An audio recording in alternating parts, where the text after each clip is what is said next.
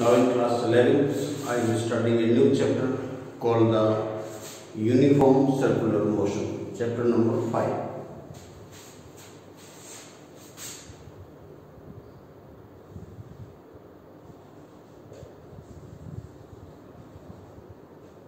Uniform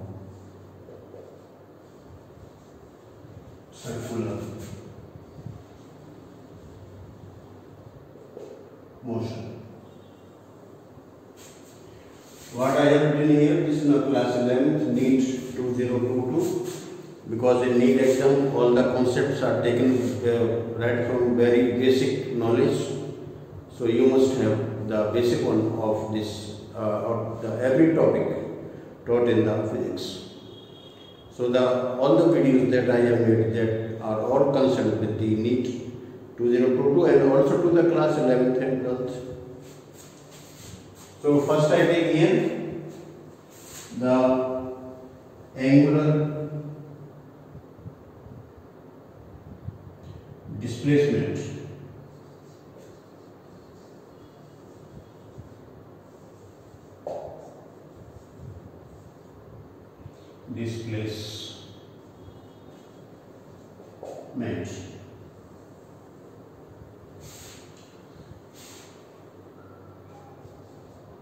The angle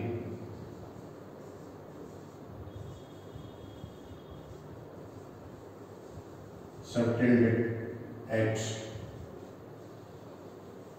any interval of time by a particle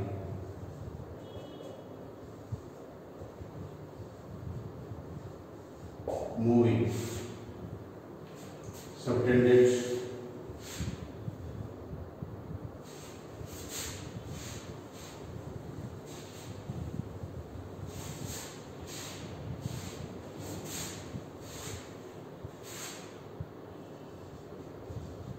at the center at any time interval by a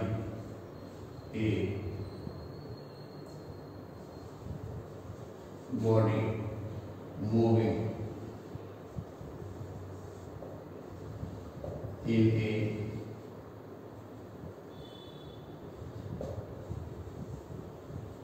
circular path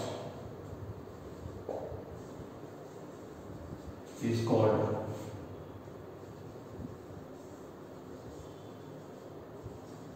angular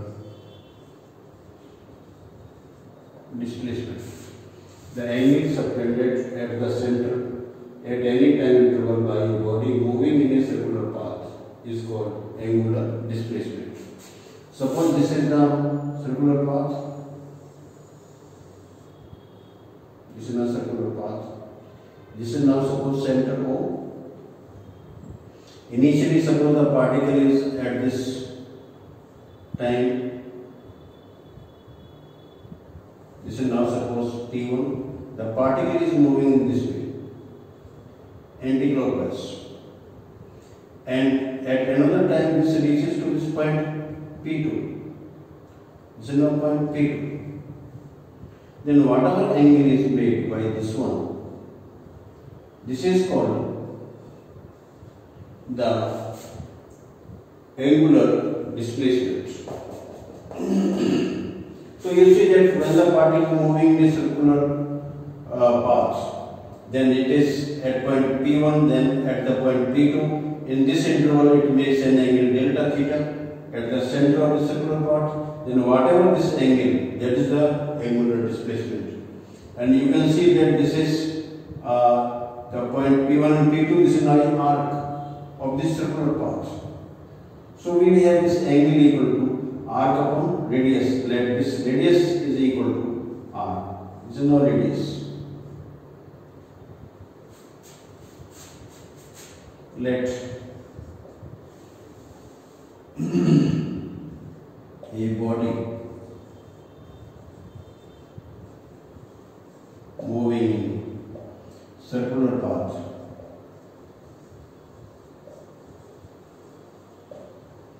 of radius r makes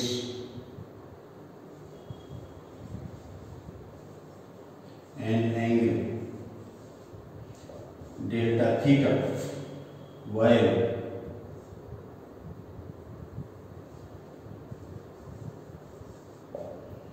moving from point P1 to P2. P1 to P2. So angle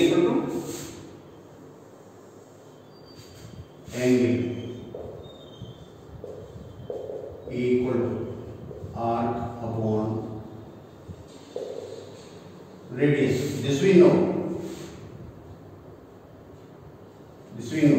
Right from the 9th class that angle is equal to arc upon radius. Arc is P1 P2. This is now your P1 P2. Radius, this is now suppose OP1 or OP2. This is angle delta theta. So P1 P2 is what? Delta theta. This is now equal to delta S upon R, where this P1 P2 is equal to delta S, the distance, the arc, the length of this arc. So this is equal to this so much. And if you want to write in this in the form of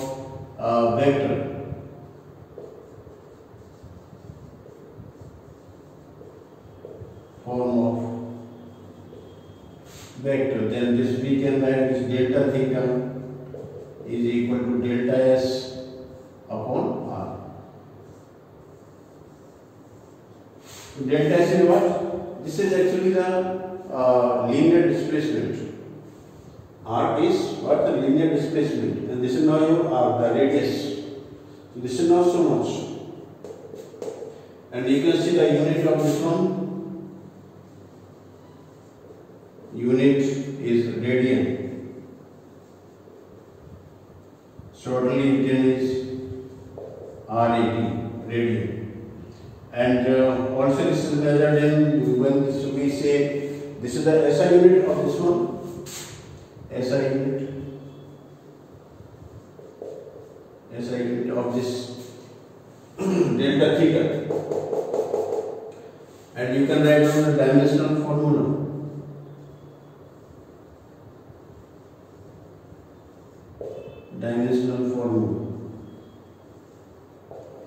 This is equal to M0, L0 and T0, because this is a pure ratio of the two lengths. So this is a dimensionless quantity, delta theta.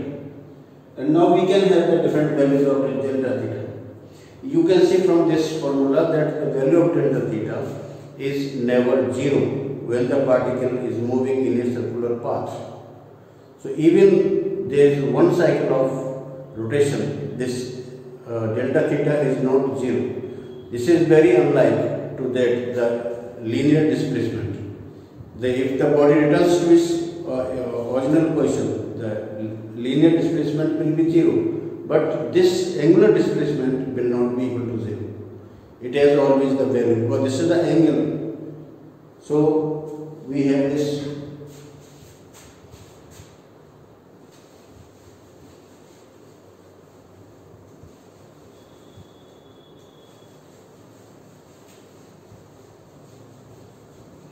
So now you can have that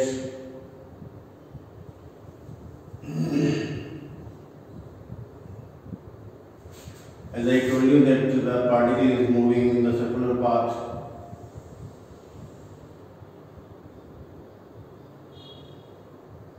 This is now center O. This is now radius R. The particle is moving like this. This is now suppose point A. This is now suppose this is now point B. Then A to B, and then B to A. What we have?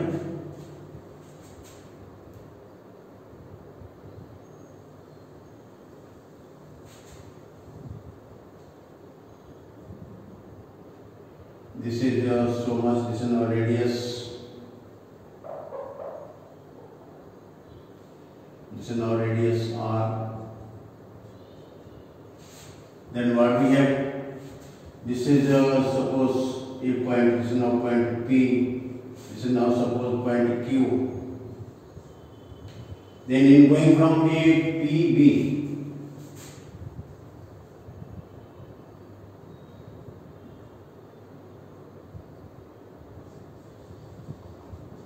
A, P, B, what we have? This delta S is equal to pi R. This is half of the circumference on this side or on this side. So, therefore, delta theta is equal to pi R upon R. So this is equal to pi radian. Pi radian. This is now what the delta theta. If we take the one complete rotation, one complete rotation, then what we have? This delta S is equal to 2 pi R. Therefore, this delta theta is equal to 2 pi R upon R. So this R will cancel. So this delta theta is equal to 2 pi radian.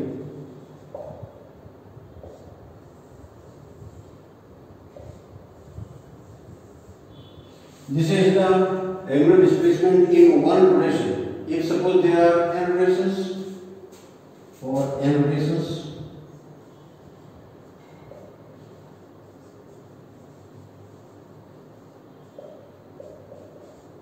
delta theta is equal to 2 pi n. So this is what? N is equal to 1, 2, 3, 4, 5. 1, 2, 3 and so on. So this is the even multiple of pi. Even multiple of pi. 2n is like 2, 4, 6 and so on like this. So delta theta equal to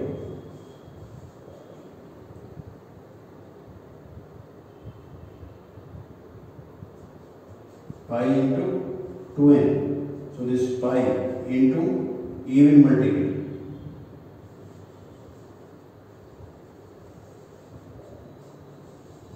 Even multiple. This is not equal to so much.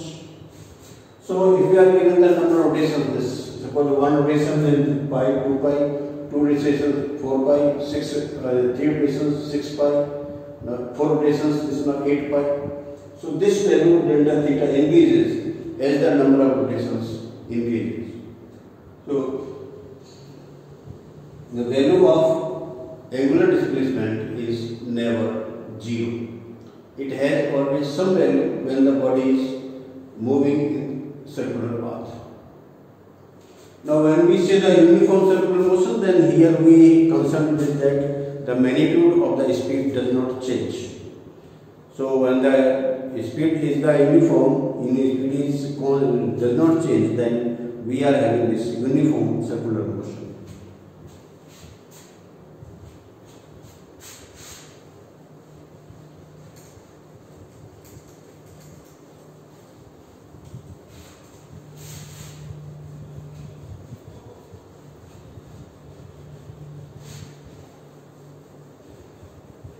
So this is about the uniform, the angular displacement, and now I will tell you the angular velocity.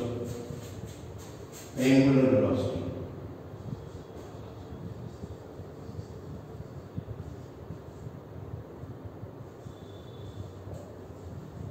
Angular velocity.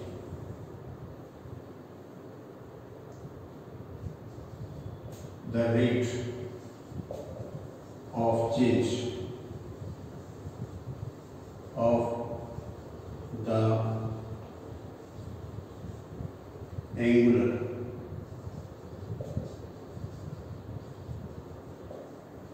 displacement is called angular velocity, denoted by This is the W called the omega. Omega.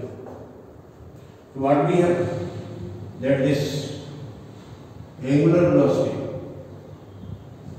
omega equal to change in angular displacement upon change in time.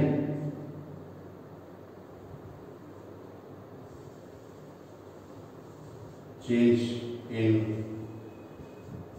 time. So this omega equal to delta theta upon delta t. We apply that.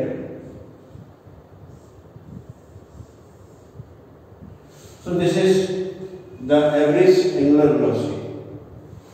So if delta t tends to 0,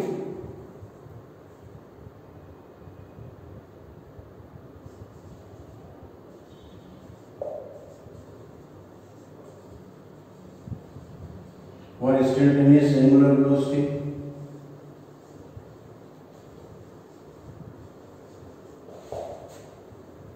this omega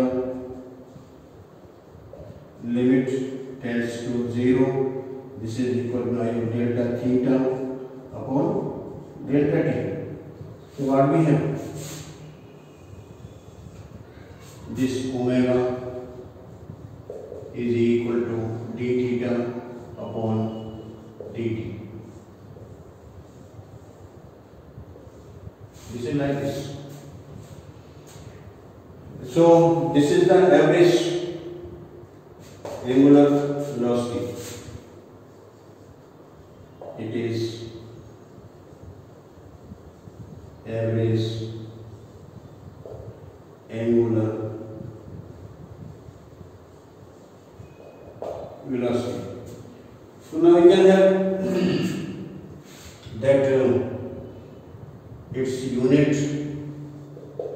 it is expressed in radian per second, and the dimensional formula, if you see, dimensional formula, this is equal to m0 n0 t minus 1. So dimensional formula, it is equivalent to the frequency. So this is what have the dimensions of frequency.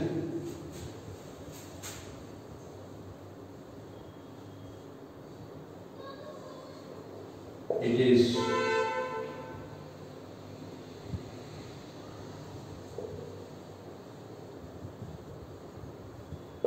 dimensions of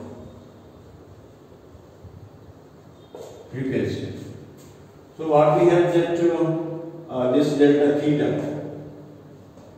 as you know, for one complete cycle,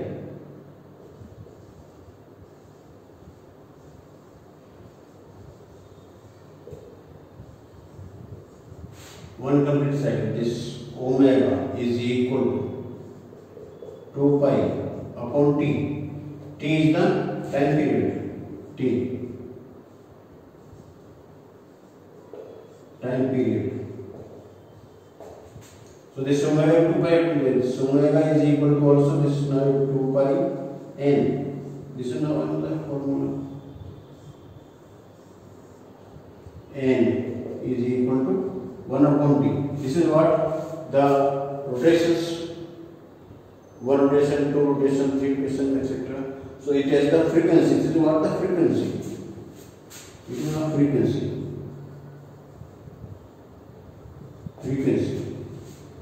So you can express this one in this way also, that this omega is equal to 2 pi n and omega is equal to 2 pi upon t. And you can see that value of this, the direction of this omega, this is a vector quantity.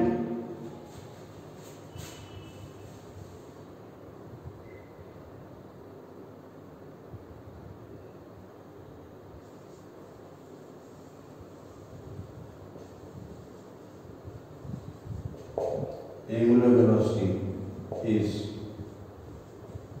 vector quantity.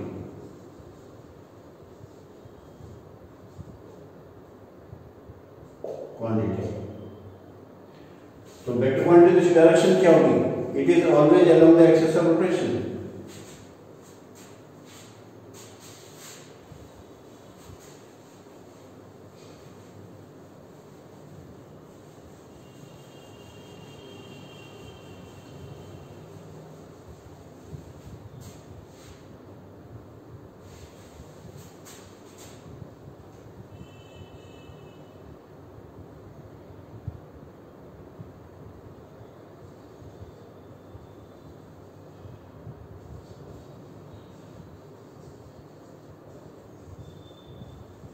Angular velocity is always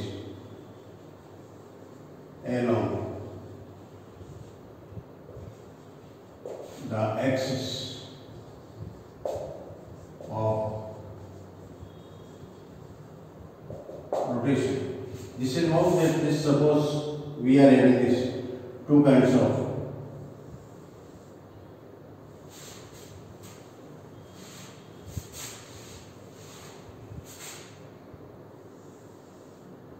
this is like this. The particle is moving in this way, anti-clockwise. Then omega is along this one. This is now omega. If the particle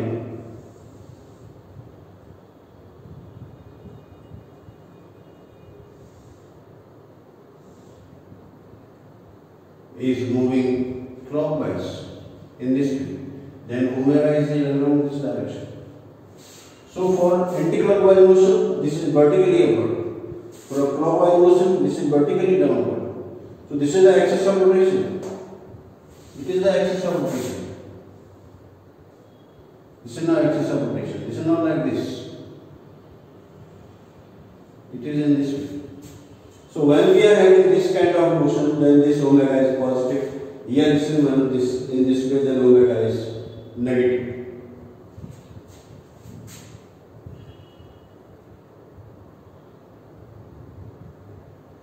For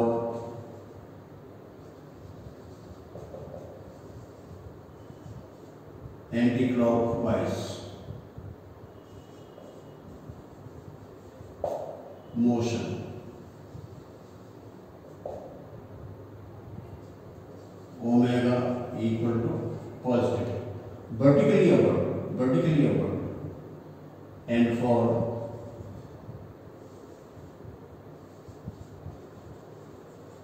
clockwise motion, this omega equal to negative. This is taken to be negative. In this way, this is negative. This is taken up positive. So when the particle is moving anti-clockwise, then omega is always positive. When this is moving clockwise, then this is always negative. This is positive value. This is a negative value.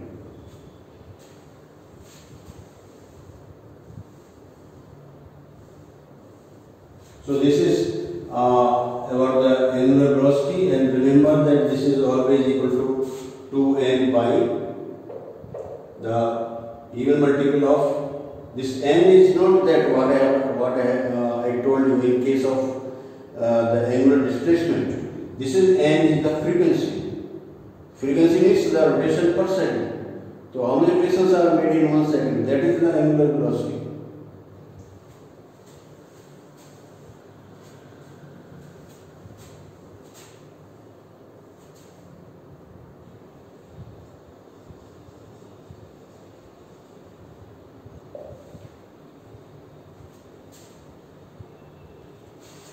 Now here I take one new topic related with this one.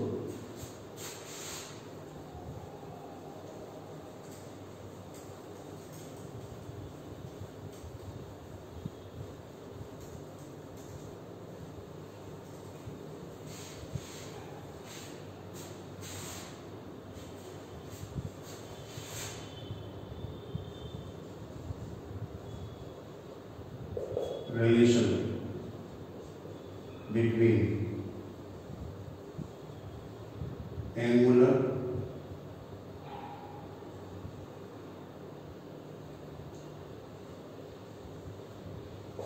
velocity and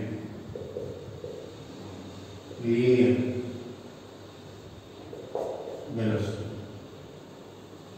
So when the particle executes the circular motion, it has both kind of motion. One is the angular motion and second the linear motion. Because the circular path can be divided into a number of small segments which are a straight line. So you can say that circular motion is composed of this linear motion.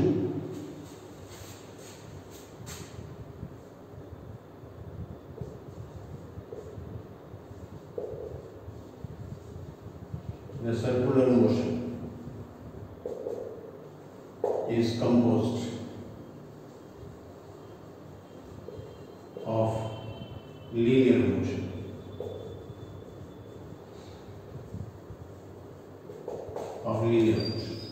So what we have? This omega, angular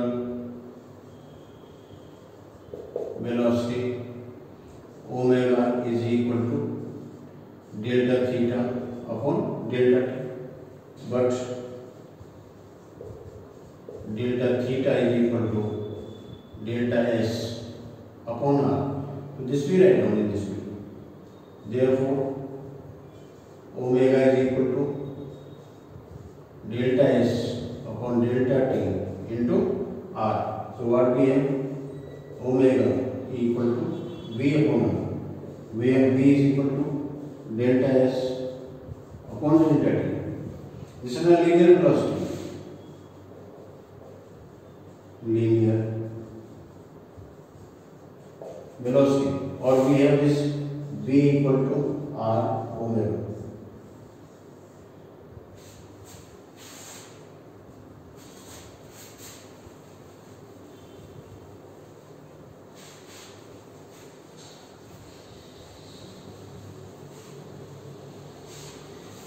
So when a body, suppose we are having a big body which is rotating about some axis, then all the particles of the body will have the same angular velocity, but their linear velocities will be different.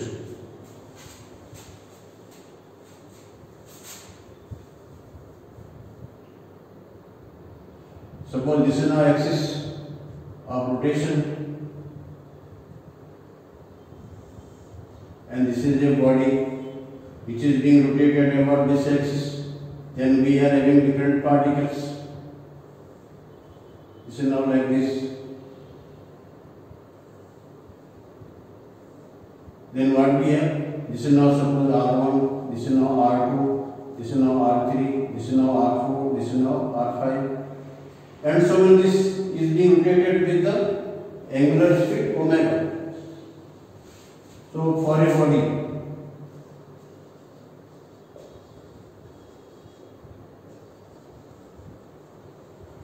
moving about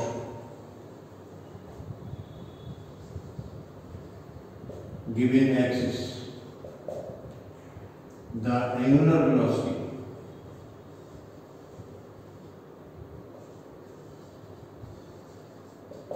of all particles of the body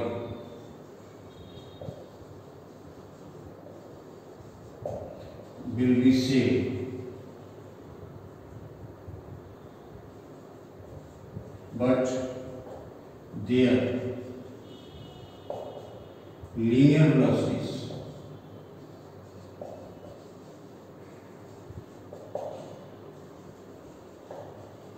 will be different.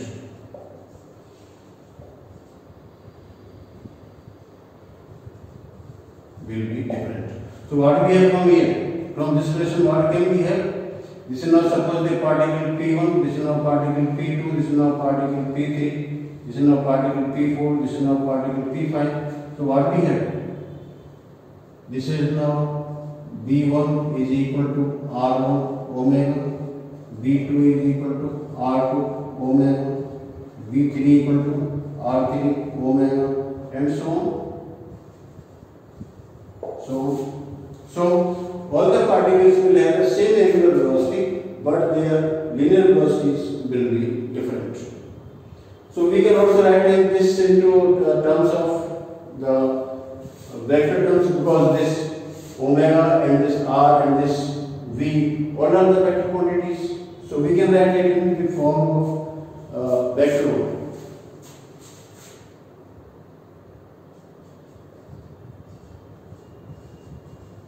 In vector form. What we have, this V is equal to omega cross R. Omega cross R. So you can see from here that how to represent to this one. Suppose we are having this circular motion. This is now circle. This is now your center, and this is now your R. This is now R. This so much is R.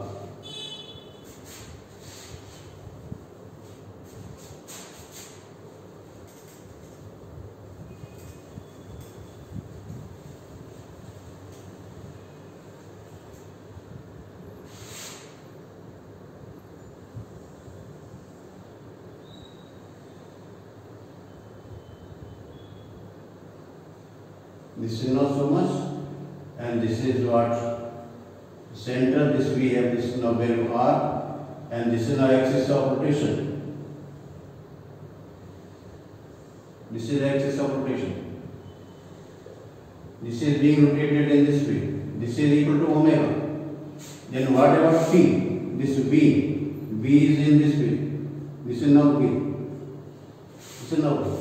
So this relation holds according to the cross product, and you can see from here also that if this omega cross R is maximum when all these are mutually perpendicular to each other. So this omega, this V is perpendicular to the plane containing this omega and R.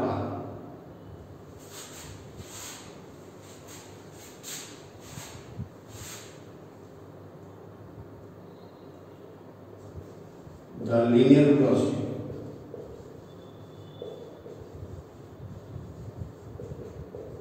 is perpendicular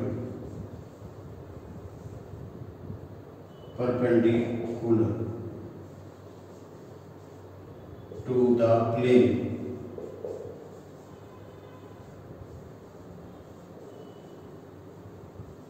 containing both omega and R. So this is what we have taken, that this body is moving in this way, in this direction.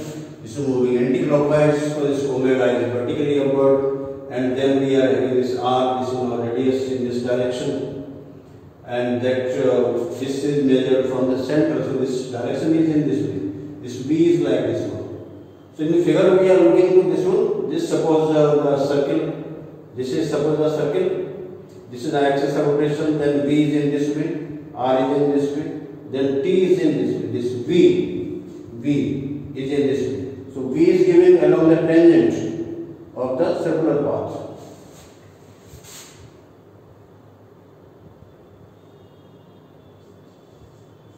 The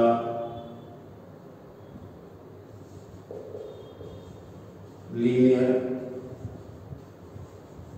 velocity is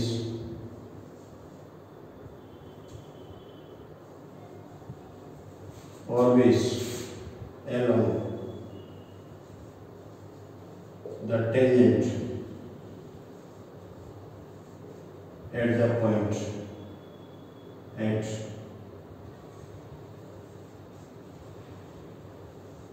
any point of circular path.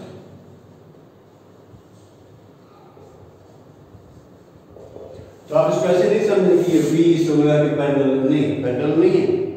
ये यहाँ पर अगर हम tangent draw करते हैं तो V की direction इस तरीके से आएगी, यहाँ टेंजेंट ड्रॉ करते हैं तो डायरेक्शन इस तरीके से आएगी, यहाँ टेंजेंट ड्रॉ करें तो डायरेक्शन इस तरीके से आएगी। तो जो लीनियर वेलोसिटी होती है वो टेंजेंट की डायरेक्शन में होती है। तो ये V और ये ओमेगा पैरेलल नहीं है, they are mutually perpendicular. So we can see that this V is perpendicular to both the omega and the R. So this is the relation between the linear velocity and the angular velocity. This I have told in the earlier videos also, when I got, I think this is also given in the chapter of rigid motion, the motion of the rigid bodies. So I think this will be given there, but also you remember that whenever we are having the circular motion, there is a relationship between the linear velocity and the angular velocity. So this is about the angular displacements and the angular velocity. Thank you.